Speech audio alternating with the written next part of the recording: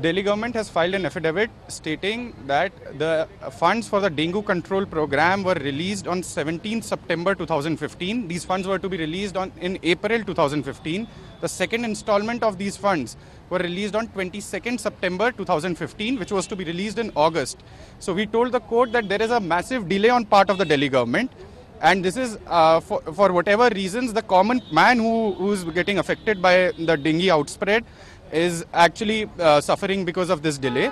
And Delhi government must explain that why was this delay? Why was there a delay to release these funds to the municipal corporations?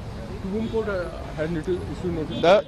The court has asked the municipal corporations to file their affidavits, plus they have asked the Delhi government to file a comprehensive affidavit stating the status of the funds. Delhi में 3 महीने से dengue फैल रहा है और dengue के ऊपर इतनी जानें चली गई और इनके पैसा रिलीज ना करने की वजह से काफी काम में प्रभाव पड़ा। एमसीडी परेशान होकर काम करती रही, इनको गुहार करती रही, लेकिन इन्होंने किनके कान पे जू नहीं रहेंगी और दिल्ली सरकार हमारा शोषण करती रही। इस सारे में दुनिया इतने लोगों की दिल्ली के अंदर जाने चली गई हैं, एमसीडी भी परेशान रही।